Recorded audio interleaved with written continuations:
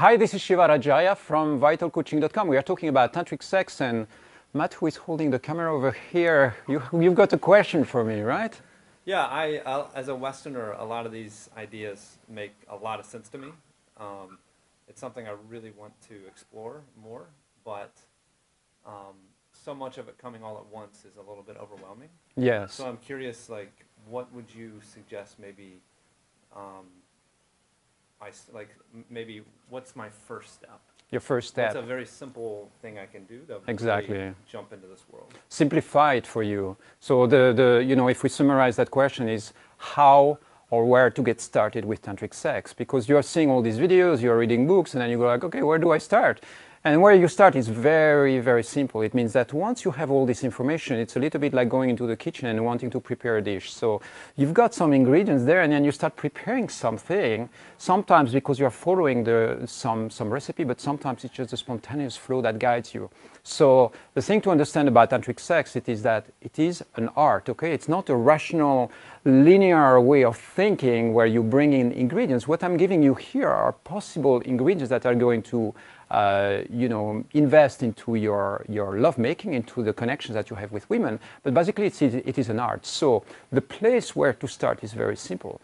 The first, one of the first places is to master or understand more about your own sexual energy. So it is having what I would call a vital sex workout. You do that daily, 10, 15 minutes, where you are moving and learning how to run energy through your system. So this is very important because it's going to liberate energies inside of you. So I'm going to have a whole set of videos where I teach you these techniques as well. But for now, just remember, it is internally, it is activating that flow inside of you. That's the first place where you can start experimenting. The second place where you can start experimenting is in any interaction that you have with any woman. Whether you are sexually interested in that person or not, it is understand and start playing with the dynamics of what's happening there. And you focus on just one goal.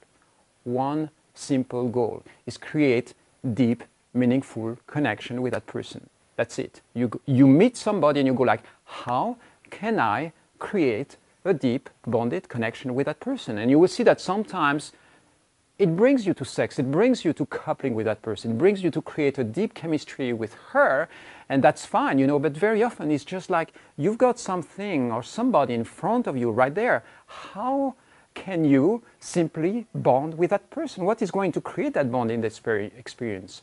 And sometimes it's engaging into an energetic practice, like you might slow down and you might look into her eyes and be like, wow, I really like your energy.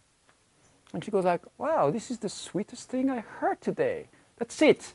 You've got a moment of chemistry. And then you go like, oh, is it okay if I hold your hand?